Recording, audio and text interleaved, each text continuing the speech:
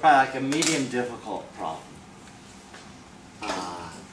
What you have to do, here's really the question, okay? Let's start backwards so you can see where we're going to go. You want to know if that will precipitate. Well, this is your KSP, will it precipitate standard problem.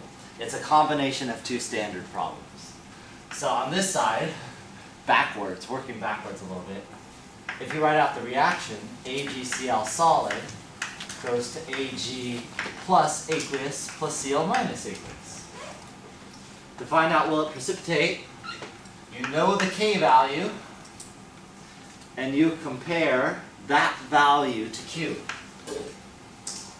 So K is from the textbook or in the problem or whatever. I'm sure it's in the text somewhere. Q is what you want to calculate. And you need to know the concentration of silver and the concentration of chlorine. Once you know Q, mathematically you calculate it. You compare it to K, that answers the question, will it precipitate? Okay? It's the end of the problem, okay? Okay. The problem is finding these concentrations. Now this concentration comes from right here, 0.1 molar sodium chloride. Sodium, you forget about it, it's not involved.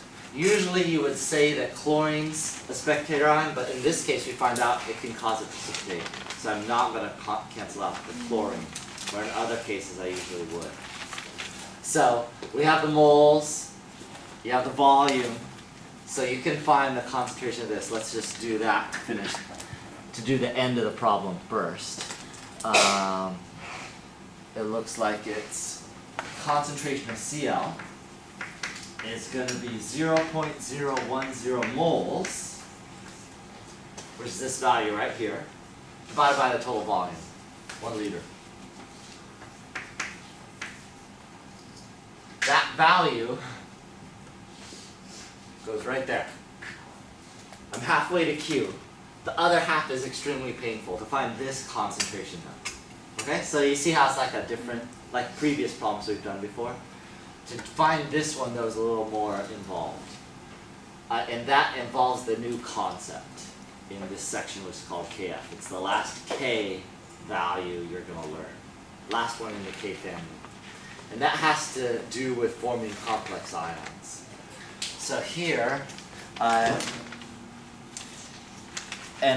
you would have to be given the following reaction. But the following reaction will happen.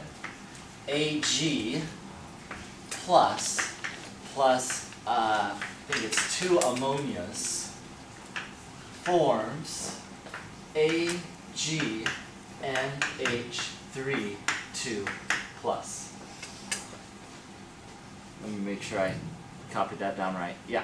And those are all aqueous. Everything there is aqueous. So you can see that this nitrate is totally irrelevant. It's a spectator ion. It's the conjugate of nitric acid. So all that's involved is the NH3 and the Ag. And you see they mix. 0.1 mole of this and 1 liter of 1 molar of that. Okay?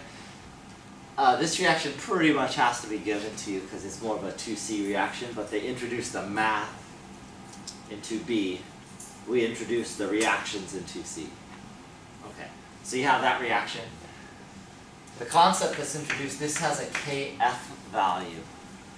It's called a formation constant, formation of a complex ion. This is called a complex ion. When you have a transition metal with something on it, and this something's called a ligand. It's usually a base. So when you have a base on a transition metal, that's how you know it's a complex ion. Okay? So when you have transition metals, there's a special K, just like KSP. It looks a little bit backwards of KSP.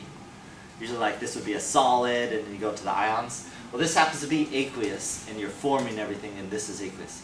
Kf happens to be a huge number.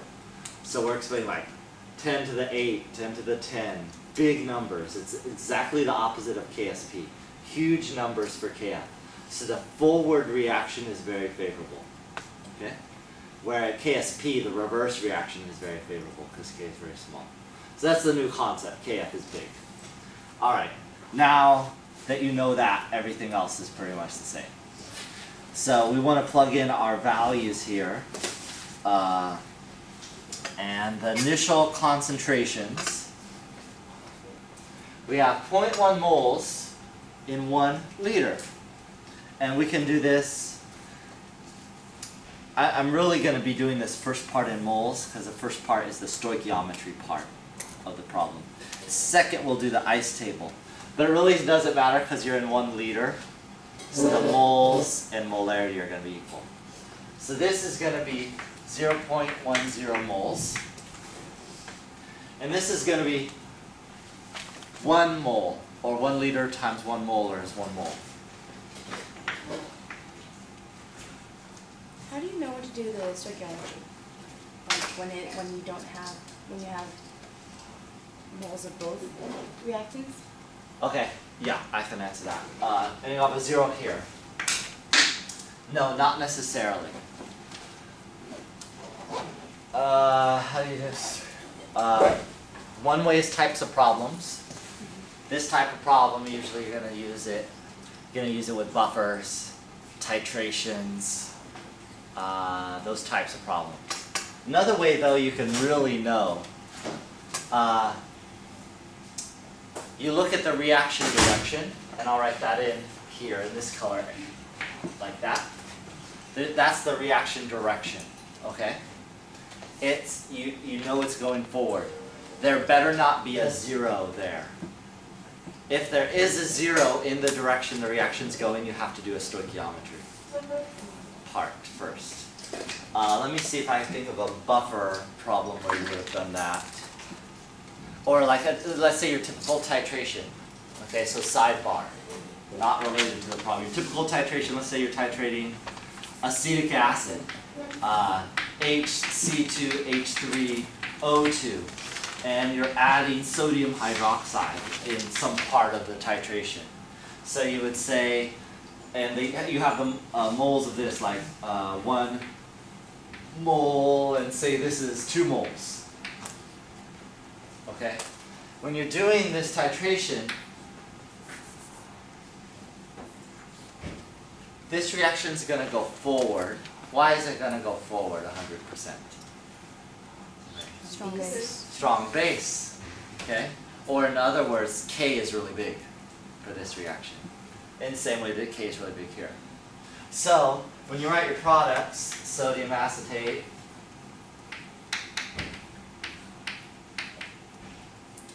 plus water, here you're starting off with zeros.